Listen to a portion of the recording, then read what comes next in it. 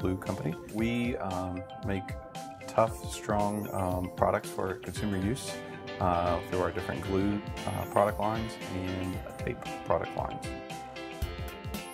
Our business was growing and it's continuing to grow, so we're trying to look for better ways to create a good foundation to build off of to grow. And we found that we needed to enhance or improve our Dynamics GP system. So it had been working fine up until now, but then we were experiencing the growing pains.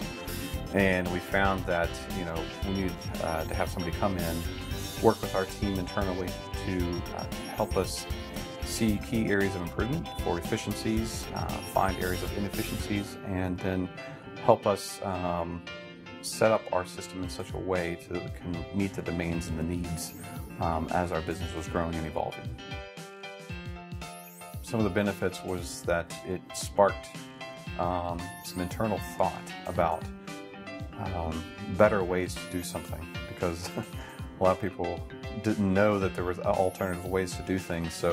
Or an easy way for them to go do something for themselves versus having to rely on an IT person or another person. They can find the information themselves, and that they just weren't aware that it existed.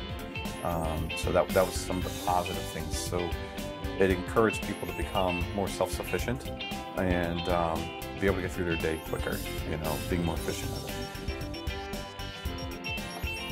I think it's helped us identify not only better ways to use GP, but also other ISPs or vendor relationships that we have been introduced to through Socius. So that way we can leverage the experts in those areas. So they build a key component that can hook right into GP.